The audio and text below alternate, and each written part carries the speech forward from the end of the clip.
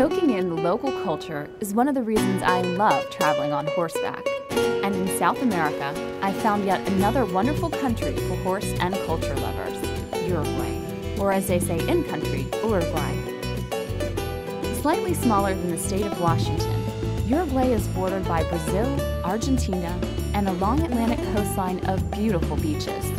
Its population of around 3.5 million people is vastly overshadowed by its population of cattle, sheep, and horses. Ranches, known here as estancias, are sprinkled throughout the country, and on our equitrekking adventure, we're riding with the gauchos, South American cowboys, at various estancias throughout Uruguay.